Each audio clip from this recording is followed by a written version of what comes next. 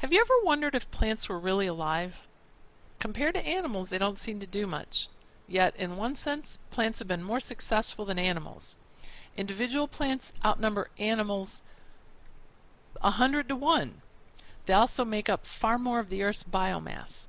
So it's only fair to admit plants must be doing something right.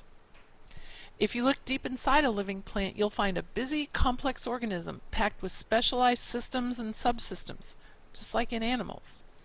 Materials move throughout the plant, and growth and repair take place continuously. Plants may act at a pace that seems slow to us, but their cells work together in remarkably effective ways to ensure the plant's survival. So let's take a look at these amazing organisms. Get your papers ready. Wide right, skinny left. So let's get to the root of the issue and start at the bottom and look first at roots.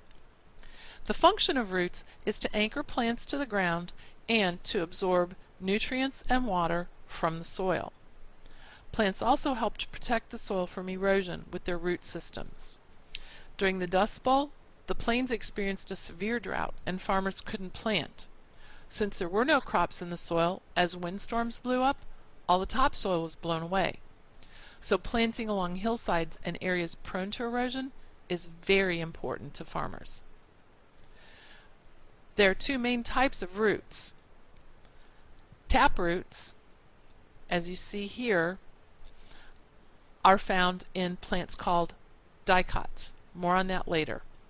Taproots are usually very thick, with smaller roots shooting off to the side, as you see in the diagram. The carrot is a really good example of a taproot. The blazing star and the sunflower are also good examples, but they're not as easy to identify. The other type of root system is a fibrous root system, as I see on the far right diagram. This is found in monocots. Grasses all have a fibrous root system, where the roots resemble a big tangled mess. The roots tend to be thinner, and there are lots of them. Rhizoids are not true roots, but they do function in much the same way. They're found in mosses and bryophytes, and they're only a few cells long. Since they are so small and delicate, they are always near a water supply. You may also not think about this, or may not know about it, but a lot of roots are edible. In the picture to the right, there's a lot of examples of edible roots. How many of you tried? Lastly, there are two main root parts that we need to mention. The meristem is the zone of growth in the root, and it's found at the very tip. And the root hairs. Root hairs are the small root-like structures that grow off the side of a root. They increase the surface area, and when there is increased surface area, there is more space to absorb water and nutrients. So, we've gotten to the root of the matter. Let's stem the So we really don't want to stem the flow of information, but we do want to discuss stems. The main function of a stem is to produce leaves, branches, and flowers. But it also is to support the leaves so that they can gather sunlight. And another function of stems is to transport water, minerals, and nutrients all around the plant. So they're pretty busy. There are two distinct arrangements within the stem of different types of plants. The vascular bundles. Monocots have vascular bundles of xylem and phloem scattered throughout the stem, while dicots have vascular bundles of xylem and phloem arranged in a ring around the edge of the stem, as you see in the picture to the right. More on those in a bit. Can you think of stems that you eat? You actually eat quite a bit of them. Some edible stems are shown in the picture to the right. Celery, fennel, asparagus. You also use a stem product on your waffles and pancakes. Gathering maple syrup is not a very quick task, but the end result is so good, and it comes from a stem. Rubber is also tapped from trees, and it's processed to make gum and gum products. Not to leave things alone, let's turn over a new leaf. Leaves have one function. Can you guess? It's to gather as much sunlight as possible so photosynthesis can take place. And leaves are varied in their adaptations to gather that sunlight. from the huge leaves of the banana plant, like you see here, to the thin needles of a pine tree. Three main processes take place in leaves. The first one, as we already said, is photosynthesis. Remember, sunlight plus water plus carbon dioxide yields the carbohydrate, sugar, and oxygen. Transpiration is the second process that takes place in leaves. Remember in the water cycle? This is excess water leaving the plant, usually through openings on the underside of leaves. And the third process is the gas exchange. Oxygen and carbon dioxide for each other, whether it's in respiration or photosynthesis. That also takes place in leaves. So how does a leaf do all these things? That's a really good question. There are two main parts that you need to think about in these three tasks. In the leaf cell are small structures called chloroplasts. You see the chloroplasts here as little green globs. The chloroplasts contain a chemical called chlorophyll. Chlorophyll is green, and it traps light energy from the sun and it converts it into heat energy, which fuels the process of photosynthesis. So that's one structure. The second set of structures that we need to talk about are stomata and guard cells. They allow for the exchange of gases during respiration and photosynthesis, and they allow for the escape of excess water from transpiration. The stoma, or singular, the stoma is the singular word, it's the opening, and the guard cells are the doors. In this picture, the little red arrow is pointing to the guard cells. When the guard cells are turgid or full of water, as you see in the left, the stoma opens and water and gases can go in and out, and photosynthesis takes place at a pretty good rate. When the guard cells have less water, like on a hot, dry, windy day, the guard cells relax and the stoma closes, conserving water, lessening the gas exchange, so photosynthesis slows down. Plants, like animals, also have vascular tissue.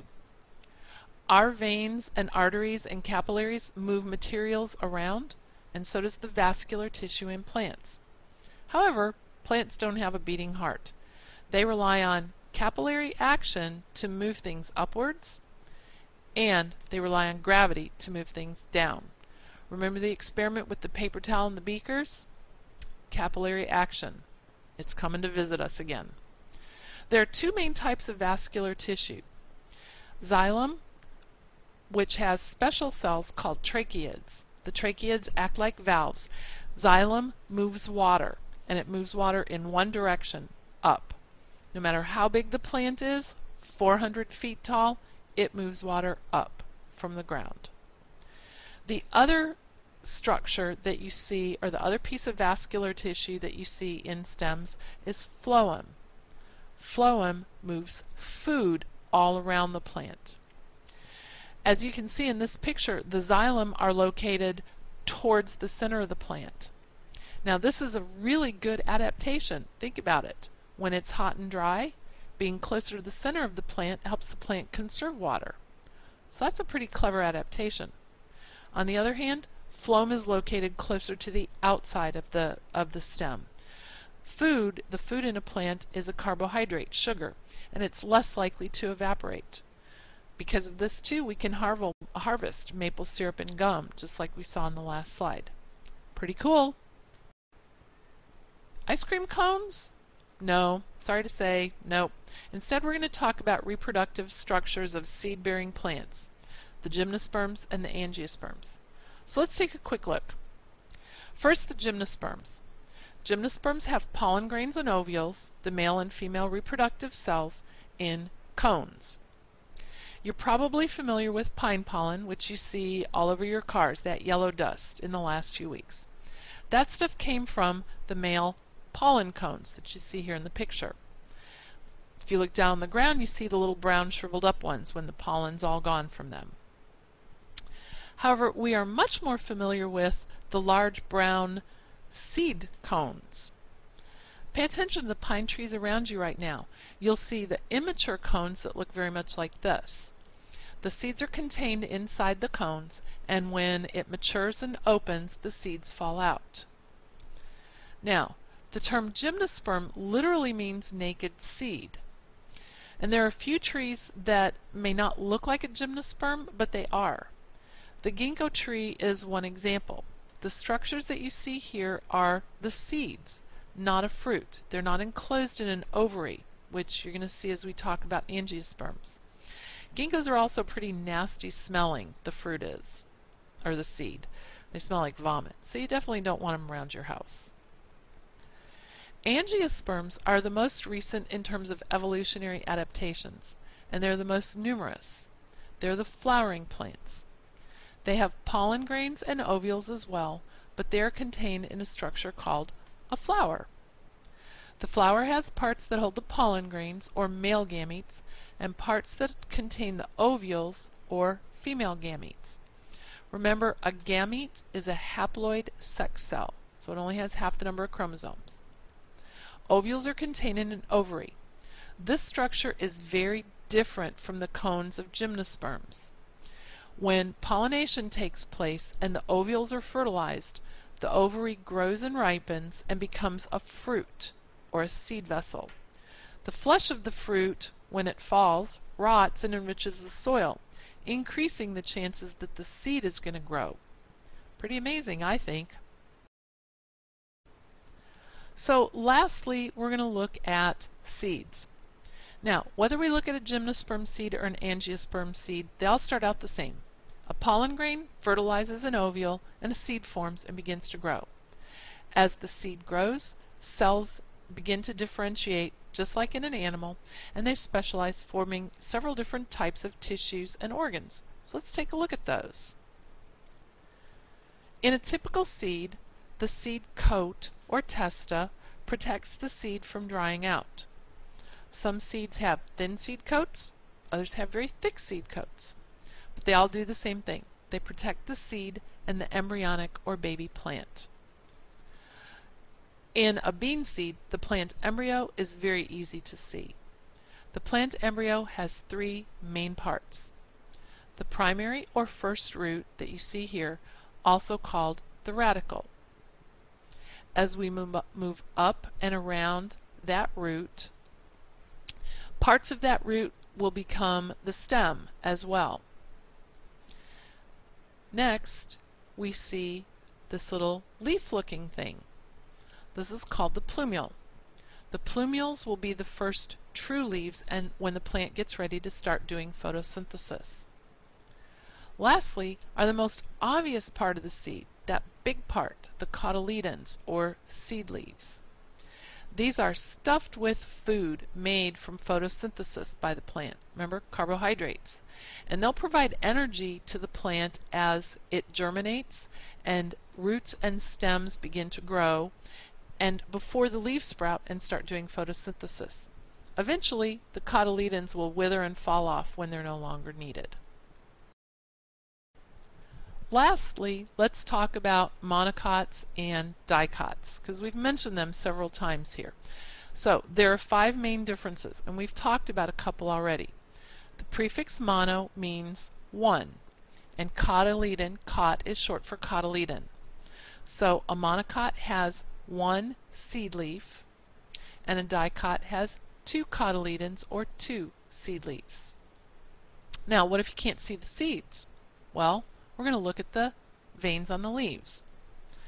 A monocot has parallel veins, like you see here on the left, while dicots have a branching pattern, like you see on the right. Grasses are a good example of monocots, and the veins on an oak tree are a great example of a dicot. The grasses, the leaves are only parallel. An oak tree, they branch out. Looking at the vascular bundles also helps us tell the difference. Remember, vascular bundles are xylem and phloem together. Monocots have the vascular bundles scattered throughout the stem of the plant, while dicots have vascular bundles in a ring near the edge of the stem. Are maple trees monocots or dicots? Remember, we can get the sap from just tapping into the bark of the tree pretty easily. If you look at the roots of the plant, you can also tell if it's a monocot or a dicot.